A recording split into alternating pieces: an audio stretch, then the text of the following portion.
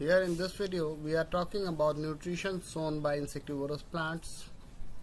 Some of the insectivorous plants are shown here. Insect-eating plants. These plants can trap insects and digest them.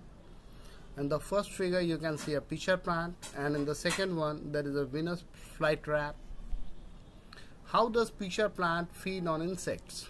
In a pitcher plant, the pitcher-like or the jug-like structure is the modified part of leaf. The apex of the leaf forms a lid which can open and close the mouth of a pitcher. Inside the pitcher there are hairs which are directed downwards. When the insect lands in the pitcher, the lid closes and the trapped insect gets entangled into the hair. The lid closes and the insect is trapped. It is digested by the digestive juices secreted in the pitcher and its nutrients are absorbed.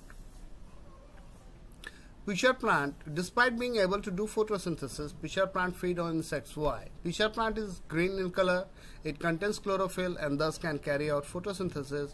It feeds on insects as it does not get all the required nutrients such as nitrogen from the soil in which it grows. Therefore, it absorbs some of the nutrients from insects.